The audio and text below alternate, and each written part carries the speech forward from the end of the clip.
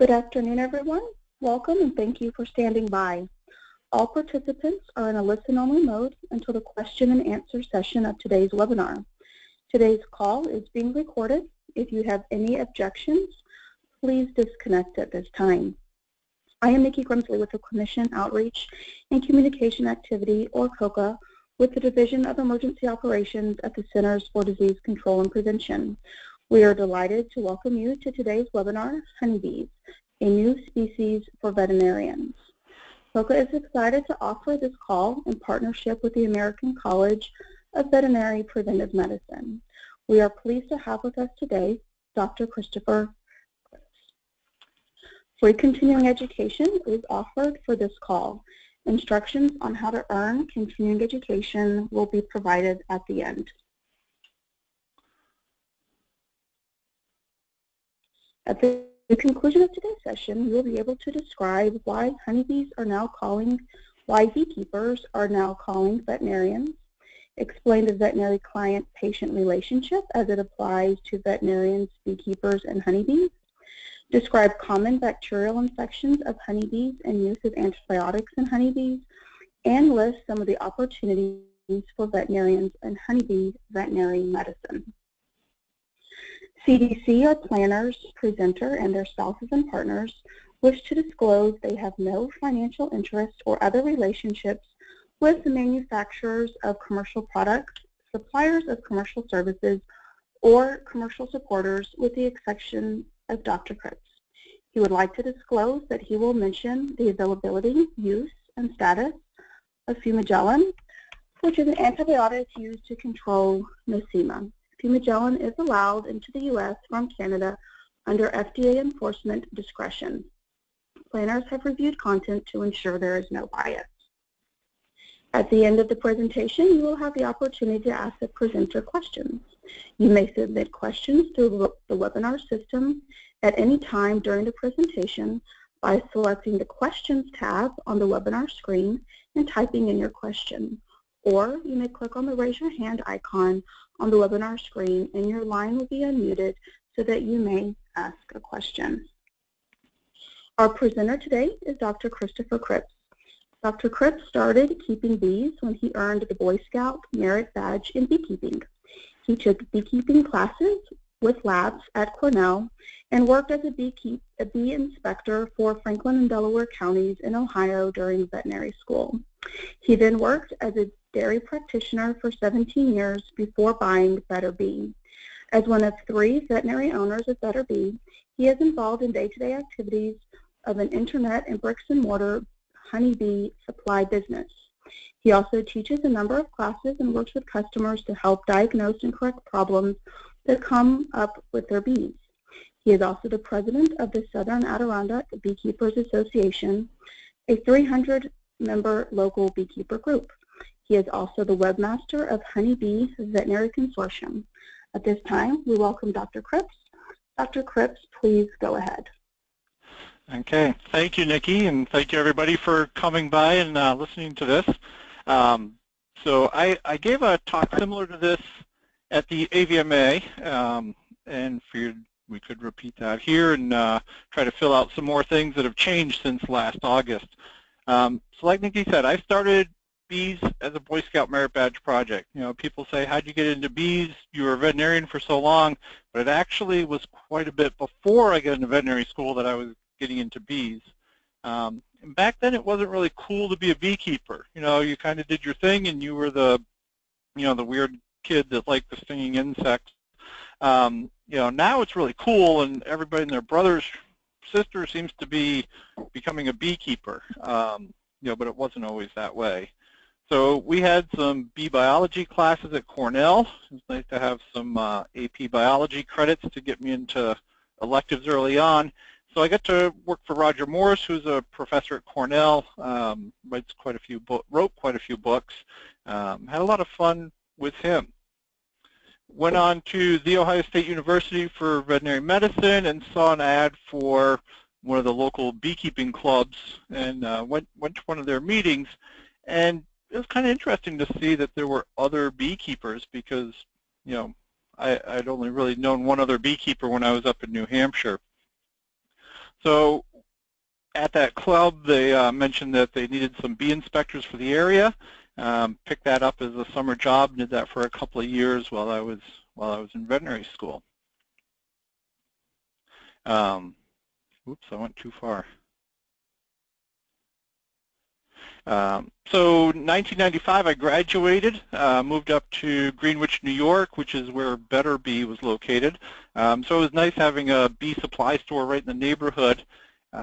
Worked as a dairy veterinarian, so on the road all the time. And you know, the guy in the picture to the right, on the far right, was my partner Joe Calley, and Jack Rath, the guy in the middle, was our was at the practice to the north of us at Granville Veterinary. So 3 veterinarians, we got together in 2012 when Better Bee was coming up for sale, went together and bought that business, and the 3 of us are working full-time at that, and you know, really enjoying it. We thought this would be a nice transition out of practice. One of our first things we did was we lined up some bees that we were buying out of Georgia. So we would bring packaged bees up to the Northeast. We would go down to Georgia, pick up a trailer load of bees, and bring them back. While we were there, we're telling Reg Wilbanks, who's the owner of that business, how we were probably the largest veterinary clinic for bees in the country. And you know, nobody was really had bees on their mind for veterinarians at the time. And he told us that he actually had 7 veterinarians working for him at one point. So they were all trained in Argentina and had worked, you know, raising queens and producing bees, and you know, keeping his hives working well. So, you know, you kind of think, did you miss this in vet school? And you know, at the AVMA convention 2015, I saw Kent Hoblet, and he said, you know, what are we going to do about bees? I noticed that in the Mexico City Veterinary School that they had bees in their curriculum, and I've never heard of that in the U.S. And I think he was kind of, you know, in jest a little bit. But then, you know, my next stop was at the USDA table, or the FDA table, learning about the VFD and the new rules that were coming out. So those rules kind of put the beekeepers and the veterinarians together. And I'm not sure that either group has fully embraced this idea yet, but you know, they're going to need to, because the veterinarians are kind of the gatekeepers here, and the beekeepers are coming to understand that, and you know, looking to see what the veterinarians can do for them. So honeybees are food-producing animals. They have been. They're antibiotics for bees, and they've been on the label. So this is not something new coming to the label. This is something that's been on the label, but they were all over-the-counter uses. So with the FDA, the Food Safety Modernization Act, you know, we need to start working proactively to eliminate problems. The National Action Plan for combating antibiotic-resistant bacteria, you know, laid out a few different things that need to be done. And you know, people talk about the human side, and there's things that are happening over there.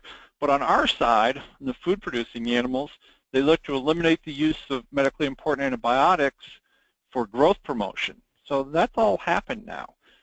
Everything's moved so that antibiotics are listed for treatment, control, or prevention of a disease, and they require veterinary oversight. Either a VFD or a prescription needs to be issued depending on which antibiotics are going to be used.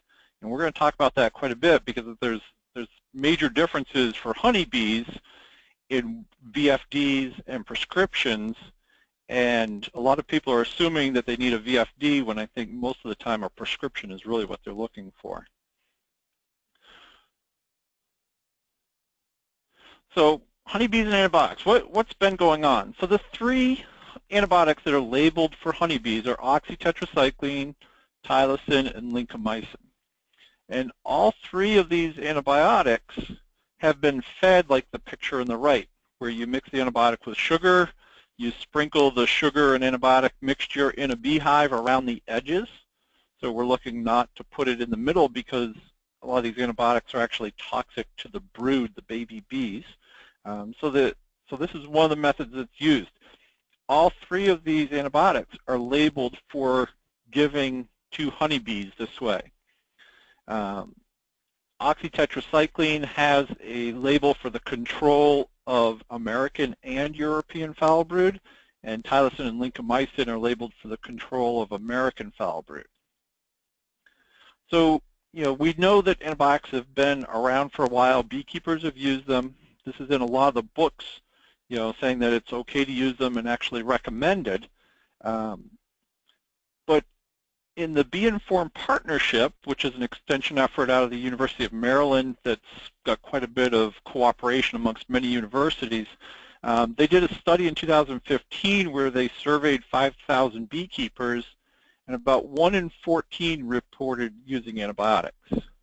And when they look at the number of hives that these folks reported, they averaged about 900 hives. So most of the antibiotic use seems to be in larger beekeepers.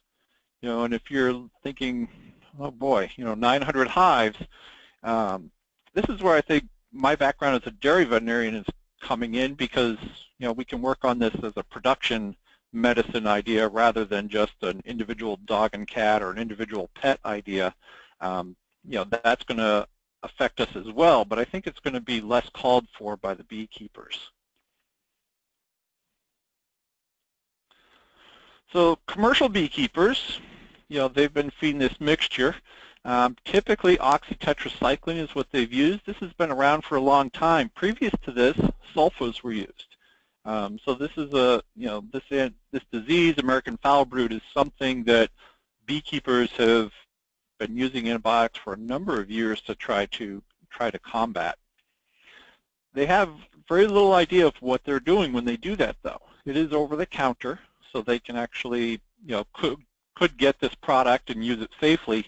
But basically, they thought, we'll use Oxytet to start, and then if that doesn't work, we'll switch to Tylan or tylosin now that that was available. There's very few beekeepers that actually use lincomycin. That's the most recently approved drug of those three. You're looking at the picture on the upper right. This is a tractor trailer full of honeybees, honeybee hives. And these are moved into, the almonds in California, and probably a third to two-thirds of the bees in the country end up in a few counties in California for the month of February. So this is a huge deal where bees need to be ready very early in the season in order to do pollination. And when they're in the almonds, they're conglomerated from all over the place. So a lot of bees come from the north, where they might be overwintered. Some of them come from the south.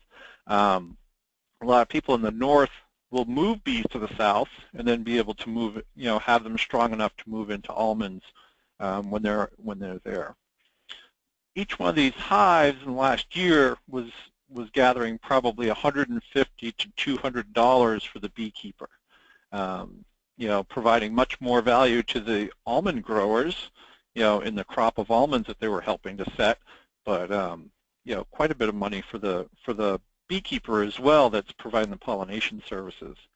One of the guys that does this was talking to me, and he says, everybody comes from everywhere, so it's a cesspool of disease that we have to jump into in order to provide this service. And from biosecurity end of things, it really probably is. If you're gathering up all the animals from the country in a few counties, that probably not the best practices for biosecurity. So prior to transportation, though, anybody that was going there would need to have a certificate of inspection from their state apiarist. So this is somebody who works usually in plant industry rather than animal industry. They're going to go out and examine a set of bees. They're going to determine how many bees they think they need to, examine, and how much of each hive they need to examine. Different states may have different rules.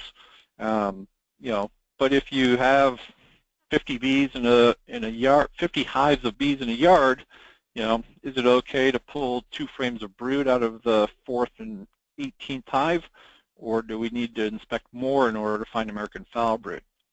American foul brood, we're thinking, is about a 1% to 2% prevalence across the country. So it's not as common as it used to be. So part of the reason it's not as common is we have the state inspectors. So the state apiary departments have gone around, they've looked for this for a number of years, and they've made people burn hives that have been affected. And because this bacteria makes a spore that's very difficult to kill, burning is one of the major things that affects that, or that can actually destroy the spores. Radiation is the other thing that would do it, and I know in Massachusetts and Pennsylvania, and I'm sure other places through the country, there are people who have set up with some of the large gamma radiators to be able to run honeybee hives through the irradiation chambers. There's no bees in there when they do that, but they're run those through in these big chambers. So beekeepers, they start thinking about needing a veterinarian, and the first question I get is, well, how much is that going to cost? So they tend to be a fairly frugal bunch that doesn't really want to spend money on anything they don't need to. And a lot of beekeepers right now are saying, why should I hire a veterinarian? Because I know more than the veterinarian. And I think that's one of the things that we as veterinarians need to work on and try to educate beekeepers, educate ourselves, that we can actually bring quite a bit to the table with what we know about disease control. And if we add in some of the bee knowledge here, we can make some pretty big strides, I think, fairly quickly. So in order to help you get educated, I figured we'd cover a little bit on bee biology. And we have a picture here of some brood. So that's what we call the baby bees. And they start as an egg. The egg hatches. We have a larva. The larva goes through to the pupa stage, and then after the pupa, we have the adult emerge. So it's a complete metamorphosis.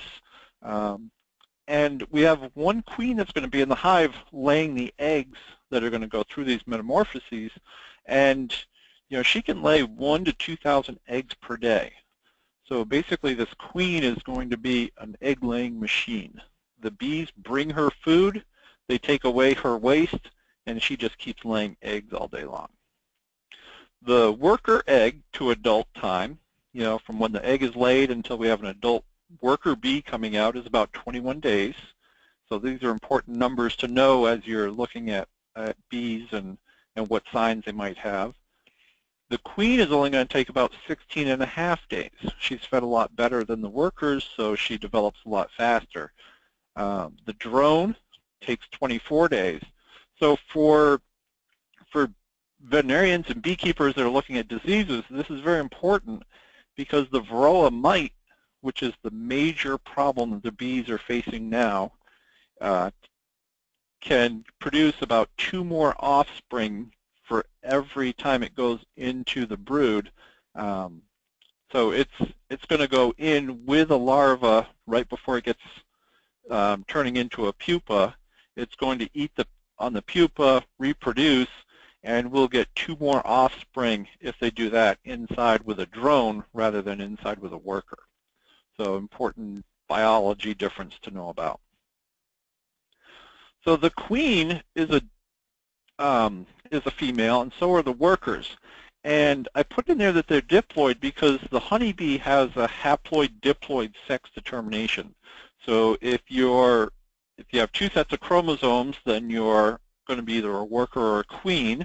And the difference there is going to be the housing that the bees provide for you while you're developing and the food that they give you while you're developing. The drone is the male, is actually haploid. So the drone doesn't have a father. He comes from an unfertilized egg. And the drone is going to mate with the queen, but we're going to talk a little bit about sex here with the bees. They don't do this inside the hive. They go out, they fly away, and they do this outside in the air. So, many feet up in the air. This picture that we have here is the guy with a big fishing pole, and at the other end of the fishing pole, he's got some helium balloons and a queen, a virgin queen, tied onto a string that hangs down from the balloons. And we have a bunch of drones that are flying up trying to mate this queen as she's flying through the air. So this is something that's going to happen. The queens might fly one distance from the hive, the drones another distance, so we get some crossbreeding. We don't have the queen breeding with her sons or her brothers. When that queen is hatched or emerges, she'll go through that 16.5 days from being an egg, a larva, pupa, then she comes out as an adult. It'll take her about a week to get ready to fly. So she'll, mature her muscles, her skeleton, her wings, and then in her second week of life, she's going to go out on these mating flights. She's going to mate with about 8 to 20 different drones over the course of a week. And she's never going to mate again after that. So after that second week of her life, she's pretty well done. She's been mated, and she has to now store that sperm inside her spermatheca for the rest of her life. And a queen could live 5 to 6 years. One of the problems that we're having now with queens is that they seem to peter out fairly quickly. And the question is, what's happening there? One of the thoughts is that maybe we're having some sublethal insults to the sperm so that the queen runs out of sperm. So now she's not able to lay a fertilized egg. She can't make any more workers. The bees will recognize that and actually try to replace her with one of her daughters.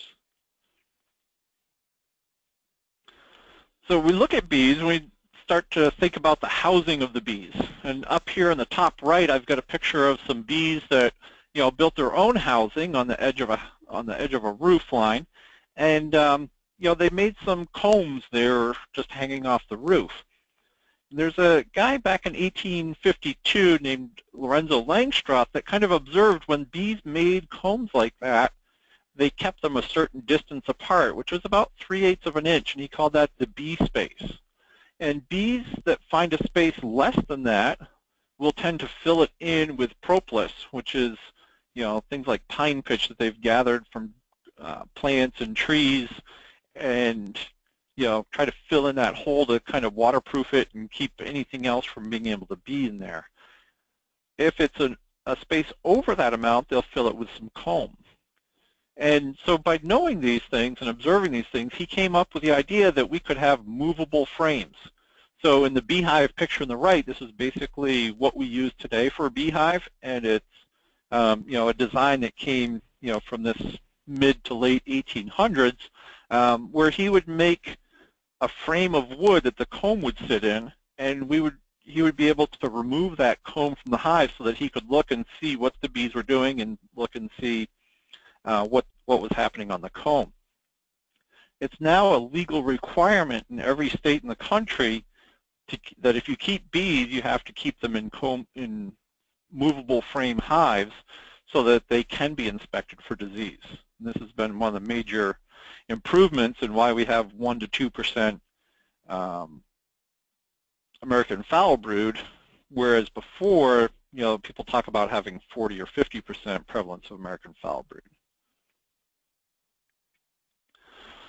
So as the bees are building, we look here in this top picture on the right, we're seeing the bottom of a bee. So we've got it's a picture taken through glass of the ventrum of a bee, and you can see their abdomen is in the upper right-hand corner, and there's wax scales that are there. So the bees produce wax in glands on their stomach, on their abdomen, and they'll take those little pieces of wax off, chew them up, and they'll put them in to build the comb. So if you've ever seen the pictures of the paper nest, and see honey dripping out of that, those are paper hornets. That's Polistes and Vespa, Vespula. That's not honeybees.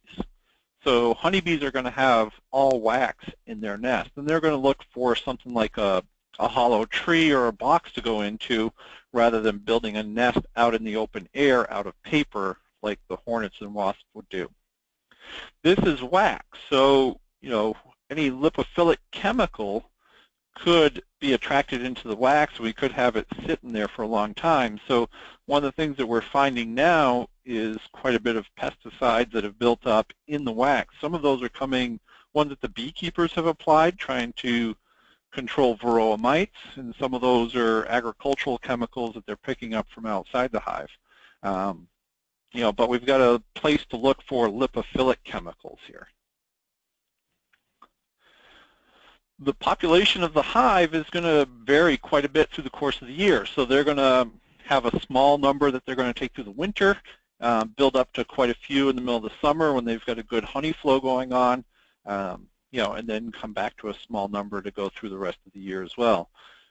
Basically, in the small part of the year, they're going to have about 10,000 bees, and that's going to be a typical starting size for how we want to start bees. So if, as a beekeeper, I'm looking to start with bees, I might get a package of bees, which is the picture in the middle of the screen. This is a can of sugar syrup to feed the bees, a queen that's in a wooden cage, and then about 3 pounds of bees put around there. So it's kind of like making a swarm, which is the bottom picture. So the bees in a hive somewhere said, things are going well enough here that we should reproduce. And being a superorganism, they don't reproduce one at a time. That's not the important thing. The important thing is to reproduce the colony. So there's the queen left with a group of bees, and they're looking, right now they're sitting on that pear tree looking for somewhere to go to be able to start their next hive. So there's a queen and a bunch of bees there, very similar to what's in the package. The box at the top is a nucleus colony. So we'll actually be able to buy 5 frames of bees, so kind of like a miniature hive ready to go. And what we would do then is just move those frames into that beehive, and then as the bees, have more babies and grow, they would expand to fill those boxes, and we would pile more boxes up on top in order to fill more of those. If in the course of the year we have extra honey beyond what we think the bees are going to need for the winter time when they don't have any nectar coming in, then we can take that off as extra honey that we would use for humans.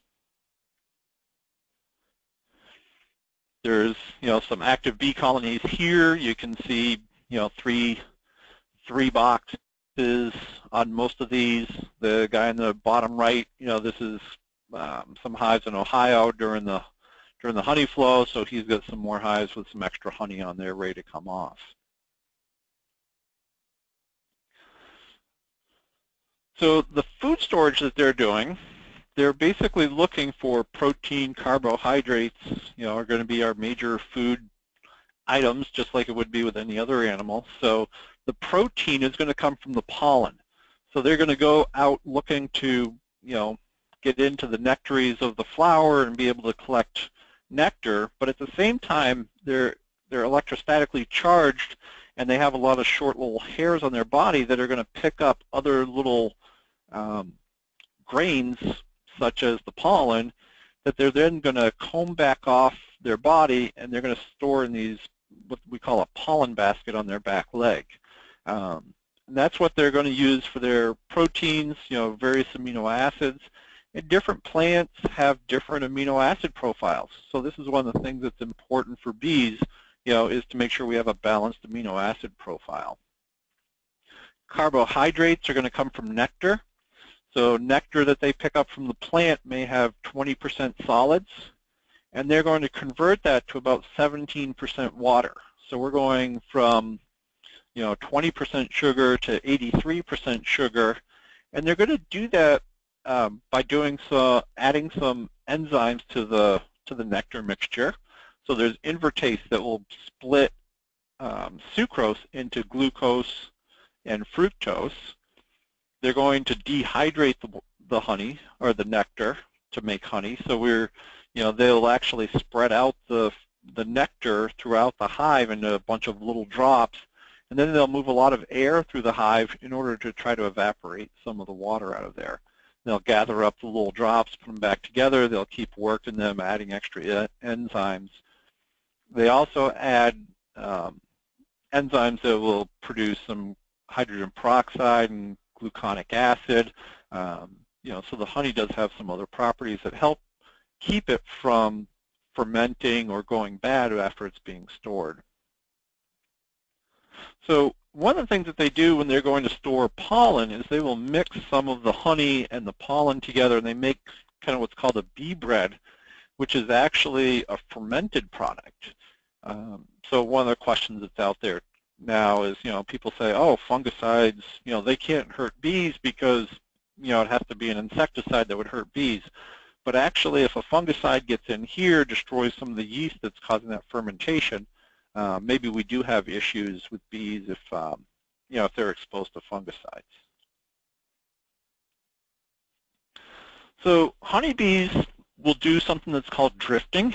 So they go out, they're going to go collect nectar, go collect pollen, they're going to come back to their hive, but they're not always perfect. So they tend to do pretty well, but if they miss out on where they're coming back to, maybe they come to a neighboring hive, and actually, this is one of the ways that we could spread diseases around is by having bees come back somewhere that they don't belong to. Maybe they've got some mites, maybe they've got some American foul brood, they could spread those diseases around. The other thing they do is robbing. So in the fall time, especially after we've lost our goldenrod and our fall flowers, a strong hive that senses somebody else is weaker and has honey, they may just rob all that honey out of there. So if you have a hive that's weak because of varroa mites or because of American foul brood, a good strong colony might go in there and pull out all that honey store, killing that hive, but at the same time they would bring home all the spores from the American foul brood or more varroa mites. In the winter time, a lot of people ask, what goes on in the winter? And the bees don't really hibernate. They keep their cluster at about 90 degrees. And when they start raising brood, they'll actually raise that up to about 95 degrees Fahrenheit. So, people have studied different temperatures. We will open up hives in the wintertime to see what they're looking like, as far as food storage. But otherwise, we tend not to disturb them because we don't want them to, to get too cold. Hornets and wasps, you see that paper nest. There's actually no living individuals in there in the wintertime. So if you have one of those big paper nests and you want to collect it, wintertime's a perfect time to do that. Or if you do collect one of those nests in the summertime, you put it in the freezer, and then you don't have to worry about the getting stung. After a couple of days, you can just pull that back out of the freezer, and all the individual hornets in there will be dead. So wintertime, other thing to keep in mind, bees don't defecate in the hive. They eat honey, they vibrate their muscles to generate heat to keep them warm, and they need to go outside in order to defecate. So they're looking for cleansing flights. We really like to have some 50-degree weather or 60-degree weather for them to come out and do that, so that thaw that we typically get up here in January really helps out with that. And when we don't have that, we worry about bees getting diarrhea. A lot of people will assume that diarrhea means they have a disease called nosema, but in actuality, it could just be they have diarrhea because they haven't been able to get out and fly in order to do a cleansing flight. They've been holding it, and now they have some diarrhea afterwards. So we want to be a little bit careful about just pronouncing any diarrhea as a disease called nosema, because that's really not the case. So you guys, as veterinarians, we're going to go look at bees. What are we going to need to do? It'd be really nice to have some sort of protective clothing on. People may get you, pick on you a little bit, if you come out and you've got gloves and a hat and veil and, coveralls and boots. They may pick on you a little bit about that. But the important thing is you've got to be comfortable doing this, because how do you think about this person's problem, this hive's problem, if you're afraid you're going to get stung and you just don't want to be there? If you're petrified to begin with, it's really hard to be a veterinarian and think about the problems at hand. So you need to wear what's going to make you comfortable. As a minimum, you need to wear a veil. So the bees are attracted to fast motion, and your eyes blinking, you have no control over that. And that's one of the things that the bees would be attracted to, and then you may get stung in the face. And that's probably some of the worst places to get stung. I got stung once right on the tip of the nose, and I had a cold for about a week afterwards. Middle of the summer, it just, it can set certain things off. you see these two folks here wearing leather gloves, and that's something that you probably need to avoid as a veterinarian because leather is very difficult, if not impossible, to clean. So you can't really, you can't go to this apiary, wear your leather gloves, and then go to the next apiary and use those same gloves. You know, maybe you need to have that apiary provide you some gloves if you need leather gloves, or maybe you have a pair and that's just part of the fee is, you know, there's a $20 pair of gloves and that's your gloves now.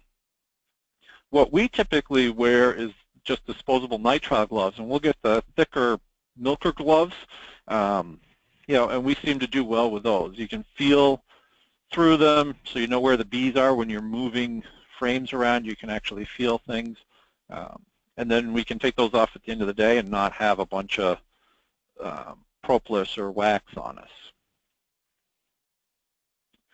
You probably need to have a smoker, you know, to keep the bees calm. And this is one of those things that we would need to, you know, light and make a fire. So I use a propane torch to get that done. You know, I just aim that torch into whatever I'm burning, and I seem to be able to get a smoker to start and then stay lit for the whole day. You need to be careful about that if you're doing multiple stops in the day because, you know, you put a smoker in the back of your truck and you get a lot of air blowing through there. You know, you could have that ignite, and that's really not a good thing to have burning. Keep hitting it twice.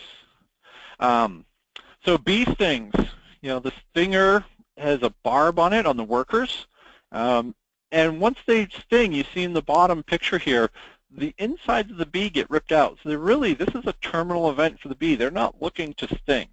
The hornets and wasps don't have that barb, so when they sting, they can pull it back out and sting again. But with our honeybees, they can't do that. It's possible that you could have anaphylactic shock. You know, maybe you need some epinephrine, some Benadryl. Maybe you need to get to the emergency room. You know, if you think you're allergic to bees, you should probably discuss this with your doctor so that you're not getting in trouble here. You need to work in a calm manner. So if you start doing, you know, we talked about them being attracted to their eyes and being suited to sting if they see those fast motions. Same thing with your hands and your behavior. The falling barometric pressures, so it's getting ready to rain, the bees will get very defensive at that time as well. If you're wearing black clothing, you know, people talk about that reminds the bees of bears, and they don't like that. Wool or fleece, or if you've got long hair and the bees get caught up in that, they typically will just start to sting. So you want to be a little bit careful about wearing that kind of stuff. A nice light-colored, smooth type of clothing is the best thing. If you go out with a beekeeper and they've got boots and 2 jackets and 4 pairs of pants on, that means they probably really don't know how to work bees. And one of the things you might be able to offer as a beekeeper veterinarian is, you know, to show them how to work bees calmly. And hopefully as you see more people, you'll figure out some of the people that do this well and follow their lead, rather than the folks that are going to suit up for battle and just go hard at the bees. Anytime you get into crushing a lot of bees, you can have more disease. You know, if their body is smushed and the bees come up and they start licking it all up to take it outside, you know, it's a very good fecal-oral route of disease transmission. So antibiotics, you know, that's kind of the main thing I think the veterinarians are thinking about. You know, we've got 2 diseases that we would use antibiotics for, American foul brood and European foul brood. Other disease treatments are out there. So all of the mite treatments are regulated by the EPA, and there's a lot of those. So the beekeepers don't need to have prescriptions for those. They can obtain those.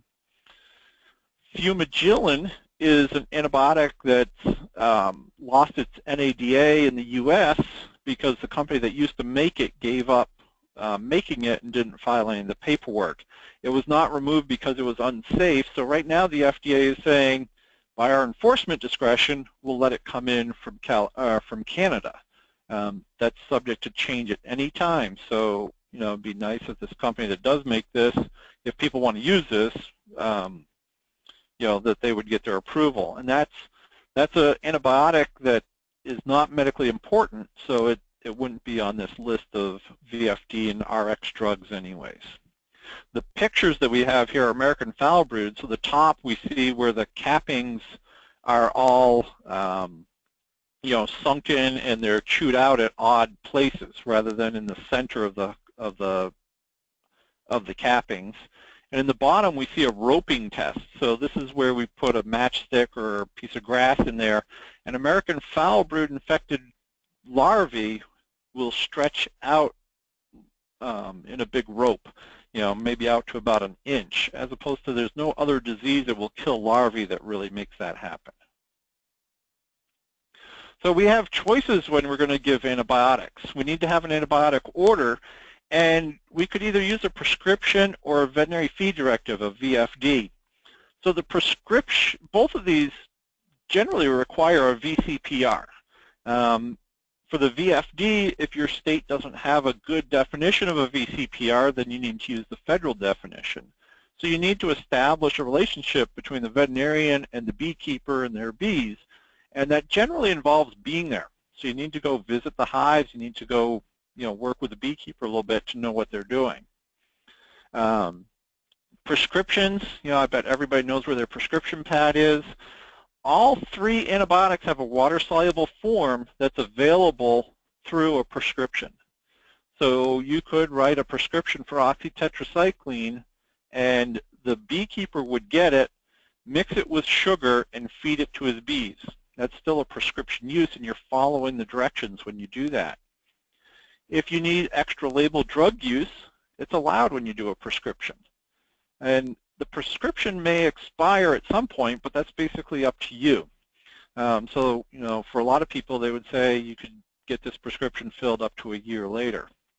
On the VFD, a couple of big things that are different. The FDA has changed the rules, so you don't necessarily need to send this VFD to a licensed medicated feed mill or distributor. You can actually get this from any feed mill or any distributor of VFD drugs. Extra label drug use is prohibited, but it may not be enforced. So there's some other guidance for compliance that came out from the FDA saying maybe we don't need to have, maybe some extra label drug use is okay in the minor use and minor species, which is where the bees would fall.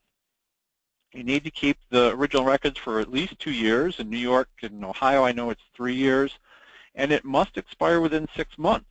So you would need a different VFD if you want to treat in the other half of the year if you're doing a once-a-year exam with a to form your VCPR. So the labeling of the antibiotic is what's going to make a difference as to whether it's VFD or prescription. So the FDA issued a lot of guidance saying, or a lot of words saying we're going to make anything that you feed require VFD and anything that you use in water to be a prescription. But that's basically how it's used in the major species. And in bees, pretty much all of the uses are the same. We're looking for mixing it up in dry powdered sugar. With oxytetracycline, we do have some other options because of the VFD labeled drugs where the antibiotic could be put in a patty that's made up with sugar and grease like Crisco, or where it's put in sugar water. The Tylan and lincomycin we really don't want to have in sugar water because it will lead to residues later on, so we need to make sure that's only fed in the sugar. So all of these are used the same way. So the antibiotics are all labeled for the control of American foul brood or the control of European foul brood, which according to the FDA requires that you have a diagnosis of one of those diseases in order to be controlling its spread. So a lot of beekeepers are going to ask you for a prescription for an antibiotic and they don't have any American foul brood. They may not even have European foul brood, and they're looking for these antibiotics. So what they're really looking for is a prevention use, in which case we're looking at extra label drug use. And my contention is that with the extra label drug use on the prescription products, that's legal. That's been set up long ago with Amduca. and the extra label drug use on the VFD products is a little bit more limited in the in their compliance document. So I think we really do want to be sticking with prescriptions instead of VFDs for bees. But there are products out there, and you can decide how far you want to push things for reading the letter of the law with these. So there is a form that the AVMA puts out. So this is a blank form that you could go and fill out. You don't need to subscribe to any of the electronic services, but if you do, you can make up your VFDs there as well if you want to do that. If you do have a control use, I think this is a very good thing. And a lot of the information that you need to put on there is the information you should probably be providing anyways. So, honeybee prescription issues, we're identification of hives. We don't put ear tags in bees, so we're really going to be identifying them based on the location, the 911 address that they're doing, where they're living, where the bees are. You're going to need to personally go out there and visit, so you're not necessarily going to be able to establish a VCPR with telephone or pictures or emails. A lot of beekeepers would really like to do that. And AVMA PLIT has said that they will acknowledge that if you're working with bees that you have coverage for liability there as well if you're using the AVMA for your professional liability insurance. We need to make sure we know what products are available. At first, terramycin was a Category 2 drug because honeybees had a withholding period, but now there are no withholdings in major species, and the FDA said they're only going to count major species for determining if a drug is Category 1 or 2. So now any feed mill can obtain terramycin in order to be able to mix and make the type C medicated feeds. So there are a couple of bee suppliers that are doing that now. Man Lake and Dayton are both doing that. Some of the others may or may not do that. We've kind of decided not to do that with Better Bee because most of our clients are hobbyist beekeepers who we don't think should be feeding antibiotics. So we're going to have that discussion with people a little bit more. Prescription products of Oxytet, they come in smaller packets. So if you do have somebody that's only got 10 hives, they may very well settle for the prescription as well. European foul brood, this is a bacterial disease, that it may actually work well in order to treat those, and you can kill that because that's a melissococcus. It's kind of like a streptococcus, so it does cure with antibiotic treatment. American foul brood, basically all that's happening there is we're covering up clinical signs and hiding the disease. So the equipment, the bees, the honey that's in that hive that's contaminated with those spores is still contagious. Europe prohibits using antibiotics to treat this disease, and most people, when they really understand the disease, are thinking maybe we shouldn't be using antibiotics to treat, as a treatment for this disease. So for veterinarians, bees are going to need preventive care, parasite control, disease diagnosis, disease treatment, beekeeper education. When I was working as a bee inspector in veterinary school, it's like I'm being a vet during the day. I'm only working with bees, even though I haven't graduated yet. So a lot of the stuff that we're learning about, that's what we were doing. Now, I think the veterinarians are in a great place for this. The FDA does too. That's why they've pushed us into this spot. But we are going to need to step up the pace a little bit and learn more about bees. There are a bunch of places out there that are going to be working on continuing education. I know, this event, AVMA is going to have stuff. The Central Veterinary Conference is going to have stuff. And we're forming a group called the Honeybee Veterinary Consortium, which is basically just getting started, but looking to be able to help to educate veterinarians about honeybees. There are some books out there. We sell all these at Better Bee. You can go online and get these. This OIE book, Bee Health and Veterinarians, typically has been ordered out of Europe, but it is available in the U.S. now. That was a 2014 publication, and this purple book from France is a 2015 book, so both very good references. And the Beekeeper's Handbook on the right, written by Dr. Samatero and Ivatabile, is a very good basic honeybee biology book. We use that in all of our beginning classes that we teach.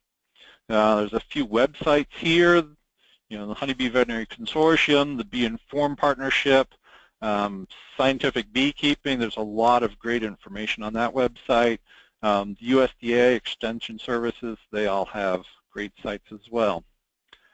I appreciate your attention. I know we're running tight on time, and I think we'll pick up with some questions here. Thank you, Dr. Cripps. We will now open the lines for the question and answer session. As a reminder, you may submit questions to the webinar system by selecting the Questions tab on the webinar screen and typing in your question, or you may click on the Raise Your Hand icon on the webinar screen, and your line will be unmuted so that you may ask a question. Dr. Cripps, we have our first question. How do I write a health chart for bees I have just examined? So you are not allowed to write health charts for honeybees. So honeybees, all the health charts come from the state apiarist. So they're usually in plant industry and not in animal science, or not in animal industry. And I think this is one of the things that would be really nice for us as veterinarians to be able to come to the state apiarist and say, let's try to set something up like the accreditation program where you don't have to come out and examine the bees that I just examined. You kind of train us and you take our word for some of this. But that doesn't exist right now. Okay, another question. Why is the queen tied to the balloons on the end of that fishing pole, and what is the purpose in beekeeping? So that was a demonstration. So that guy is looking to show you that the drones will make a little comet behind the queen and will mate with her in the air. So basically she's tied there so we know where she is. Typically in beekeeping, that's not something that's done. The queen just flies out, does her mating stuff and comes back, and nobody's any the wiser. When she does mate, the drones lose their phallus, and they actually die after they've mated. So it, kind of like stinging for the workers, it's kind of a terminal event for the drone to mate.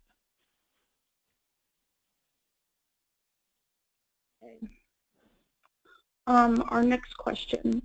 If you had a commercial beekeeper approach you about using a product like TerraPro that is listed as a VFD on the seller site, would you issue a VFD for it if you did not have any active infection, or would you use a prescription alternative?